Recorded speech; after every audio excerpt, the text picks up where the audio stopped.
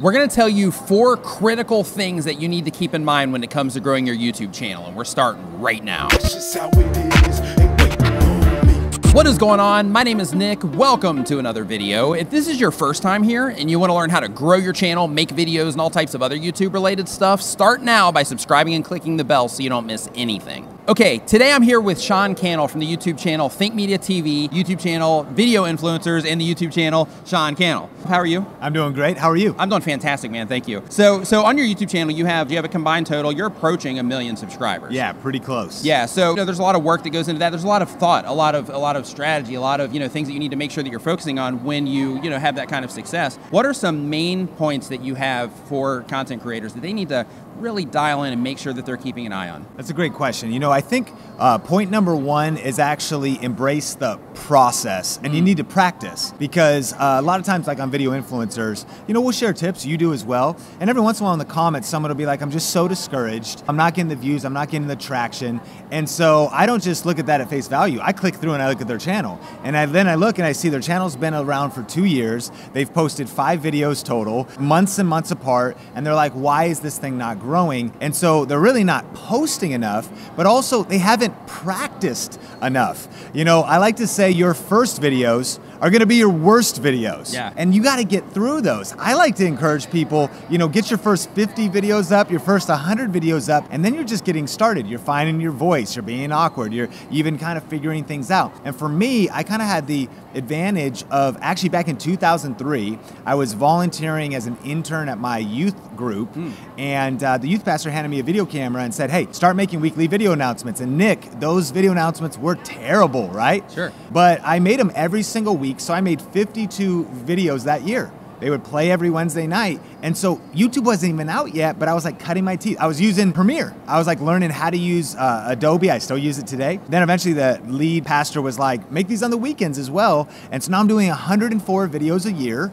And just as a volunteer, learning to like pump out a ton of content. And if it wasn't for all of those kind of videos, I wouldn't have gotten to the ones where now I'm feeling more confident on camera. I'm starting to figure out my voice. I'm starting to figure out best practices because I've practiced. Nice, fantastic. So that grind, oh my gosh, I bet like just having that dumped on you was like, oh my gosh, how am I gonna make all this content, right? Yeah, it was insane. Right now, how much content are you putting out like over the course of a week? I mean, over the course of a week, on a perfect week, it's 2 videos on Video Influencers, 2 videos on Think Media, and a live stream on each channel. Now, to be fair, sometimes we're not hitting those live streams, sure, but a baseline for us is 1 a week no matter what. I mean, it's like come hell or high water, that's happening, but definitely striving for that. And then the thing too is we're actually publishing quite a bit of content on other platforms, and there's kind of a trickle-down effect. That's a lot of content. But I would say too, my mindset and my mentality was being shaped over 15 years ago, and so I'm kind of like, yeah, this is just normal. You gotta pump out a lot of content. Sure. So the first one they have is practice. What is the next tip on the list for content creators to make sure that they keep in mind? Absolutely, yeah. If you want to stand out on YouTube or anywhere, it's positioning. So number 2 is positioning. Where do you stand in the market? And there's a quote from Sally Hogstead that says this: different is better than better. And I think that's so important, because what YouTube doesn't need is another Nick Nimmin. Right. YouTube doesn't need another Casey Neistat. The world doesn't need another Nick Nimmin. Right. I don't know about that. But they don't need another Sean Cannell or Amy Landino or whoever. They need you. Yeah. They need you to be you to be you times 2.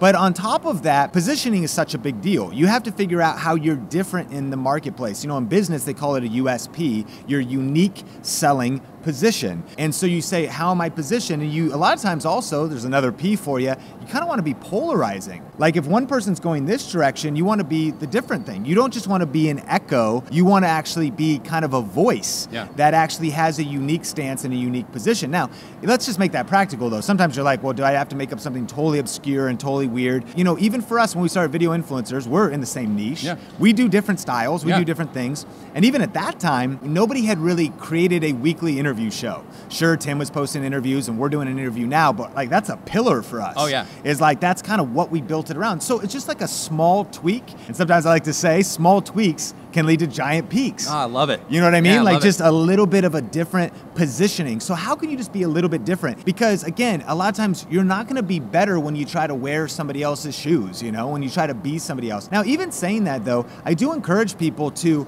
actually imitate other people, because it's kind of like mentorship. If you were going to go apprentice under somebody, they wouldn't just say, hey, yeah, just, figure it out. You're a master now, do it at your own. They go, no, do it exactly like me.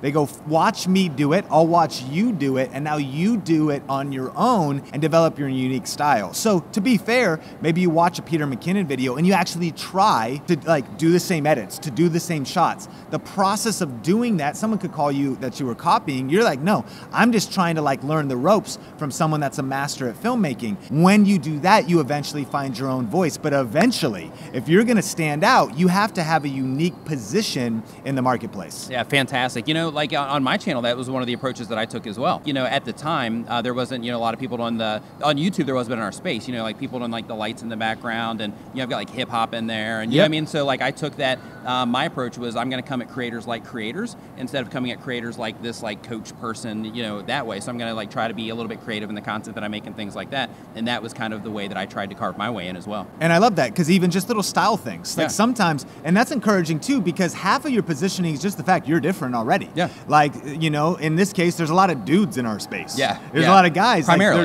You know what I mean? Yeah. So there's a lot of room for just, if you're going to be a woman, or different nationalities, different, ethnicities. Sometimes that's who, some people will resonate with you. They're not going to like Nick. Right. Some people, they don't like me. They're like, dude, what's wrong with the dude's hair? Like, why is it puffed up? You know what I mean? Right. Like somebody, like they're not going to resonate with everyone, but some people will resonate with you when you are you times two. Yeah. Like you got to amplify your own voice, your own style. Fantastic, man. So tip number 3, what do you got? All right, so tip number 3 is the principles, or another way to put it is the best practices. And that's simply to say it's what you teach. If you haven't actually gone through Nick's whole library and binge watched the entire thing with the notebook out and actually said, you know what, I'm gonna go through the Niminati University. I'm gonna sit down on a weekend, because you gotta study the best practices. They've been established, whether that's just thumbnails, titles, metadata, video structure, even just communicating on camera or structuring how you would teach or entertain or whatever it is. You should treat YouTube just like anything else. You got to study and learn what are the best practices. Like in golf, which I'm horrible at, I haven't learned the best practices. You got to learn the form, right? You don't just go out there and make up how to hit a ball unless you're Happy Gilmore. But ultimately, you learn from a coach, and that's kind of what you're doing. You're just helping people learn the best ways to get views and how the algorithm works. And so you really want to become a student of what are the principles for success on YouTube. And eventually you can build on those and move even outside of those as well.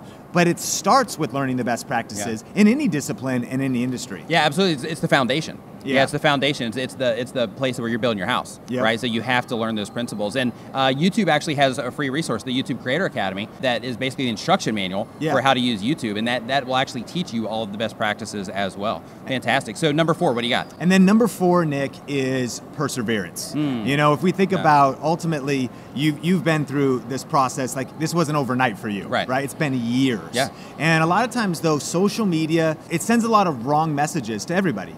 Because there is always the exceptions that just blow up overnight, or there's those that appear to blow up overnight. But the reality is, I heard it put this way, that overnight success takes 10 years. Yeah. That a lot of times there's that moment where all of a sudden you discovered Nick and you're like, man, he's got, over 100,000 subscribers, what have you, just showed up out of nowhere. Yeah. Like that guy must have just got lucky. That's not the case, right? There was a lot of perseverance. And at the end of the day, this, you already know it could get discouraging. There's gonna be times when you're gonna wanna quit. There's gonna be times when you thought something was gonna work and it didn't. There's gonna be times when you wish you thought it was gonna go faster. You hit setbacks, you hit discouragement. You have to embrace the process. You got to persevere. And so I like to put it this way, that you really treat YouTube as a marathon and not a sprint. If you're going to do a sprint, you wear these certain track shoes with the spikes on them, and you get into the blocks, and then you get up, and then they shoot the gun, and you give it all you can for 100 meters, and then you just want to collapse at the end because you just put your body to the max. If you do that for a marathon, you're just gonna hit a wall and you're not even gonna get close to finishing. That's gonna be 26 miles of running. So it's a different approach. It's gonna be different shoes. It's gonna be a different mindset. You really wanna treat YouTube, I think, kind of like a small business. And so if I was to even put a time clock on that, they usually say most small businesses are not profitable for 24 to 36 months. And so especially watching a channel like yours, people can, I believe, cut their learning curve in half. They can get to the destination faster. So maybe it's not gonna take 10 years, but it still might take It's 2 gonna or take some time. 3 Yeah. of really going at it. Yeah. And so really just being out there and knowing, like, with that in mind, a marathon runner, you know what they're gonna do? They're gonna bring some water with them, or there's gonna be hydration stations on the way. They're gonna bring maybe those little gel packets or honey so you can take that to be nourished along the way. You have to know that you need to pace yourself on YouTube, because there's ups and downs, man. Sometimes, I mean, it could get intense. It can be emotionally, you know, you're just exhausted. You can face burnout, and that happens to a lot of creators. It doesn't get talked about a ton, but there is a need of perseverance and pacing yourself, because hey, it's so frantic and social. I get that way here. I get anxiety at VidCon. I'm like, I need to be doing everything and be everywhere, and we're doing so much, and we need to be doing more. Yeah, let's chill out. Let's breathe a little bit. You know, slow down and realize, okay, we can be patient and we want to persevere. Still, of course, speed matters in social media. Oh, sure. But at the end of the day, like, what good is it if you just go as fast as you can and hit a wall and quit? You really want to pace yourself. Fantastic, man. So with burnout, you know, with all of that content that you're putting out, all of that time that you've put in, you know, because you've been making content for a really long time. Have you had periods of time where you've experienced burnout to where you're like, you know, what am I doing? Like, you know, I don't know how much more of this I can do. Like, have you ever experienced that? Yeah, I have. And, you know, at different times, there's been times where, you know, only in the last couple of years I started full time, like full on. And I guess full time is subjective, because full time is if you're freelancing and you're editing. I've done that. So I was full time on my own, but full time is just making revenue off of YouTube as like a solo creator, and that was my main source of income. It's only been since about October 2015, so about 3 years. Before that, like when you've got a side hustle and you've got a job and you've got these different things, you're trying to do YouTube, there was times where I remember we daily vlogged for 50 days. And man, I hit a wall hard, because I was doing that on top of some other things. Just 50 days. I know some people, like, they go longer than that, but it really can wear you down. And what's so funny is this. You know, there's a quote that says, "Tired eyes rarely see a bright future." That's great. It's great. And so when you start getting tired, you start making bad decisions, you start whatever, you know, you get more discouraged, all these types of things. So what's so funny is, what should you do if you're tired? You need to rest. And so I sometimes think as creators, we're too hard on ourselves, and I've seen this. We know we should post at least once a week. Yeah. Or we should post at least 3 times a week. But sometimes when you hold yourself to a numerical number at the detriment of your mental health, your physical health, like, you're just on a bad path. It's okay. Like, the world is going to keep going if you take a week off. Yeah. You know, like, the world is keep going if you even take a couple weeks off. And the longevity in this space, while staying healthy, is a lot more important, in my opinion, than just trying to, you know, hit that number no matter what and be so hardcore. And over the years early on, especially in the side hustle season, I think I burned the candle at both ends a little too hard. And I mean, if I get, the other thing that's kind of crazy is I actually have RSI. It's called repetitive stress injury. It's kind of like tennis elbow, where I just kind of get like pain and cramping in my arms from editing for so long, not taking breaks, for like well over 10 years, sometimes all night long. Come on, you know what it's like to just crushing Red Bulls or whatever it takes to just gotta get these up. Gotta get these up, yeah. And so like, I actually physically hurt my body a little bit, and things are going great, and I, you know, there's kind of a rehab to it, but it was so extreme. So I look back and I'm like, man, I'm only 34. And I plan on being in this thing for a lot longer. So if at the time I realized, man, I need to have a bigger vision, that like I need to pace myself and not burn out. I really want to encourage you, again, sprint as fast as you can, because it's a competitive industry. You're passionate about it, you love doing it, but don't hurt yourself, don't hurt your health, you know, don't sacrifice your family, any of those things. All right, fantastic. Sean, so you can check out Sean at Think Media TV. You can check out Sean at Video Influencers and on his personal channel. I'll put links to everything down in the description below. Thank you so much for coming on. I appreciate it. Appreciate you. Thank you. Love what you're doing. I just want to acknowledge you. You know, I love the fact that you're devoting your life to adding value, you know, to helping people, and you're putting out such excellent content. You know, attention to detail matters. The little things matter, and you do them so well. Like, you could tell that you put not just, you know, best practices into your content, but also your heart into your content. You know, you really love your community. So I just really appreciate you, and glad to call you a friend. Thank you. I appreciate it.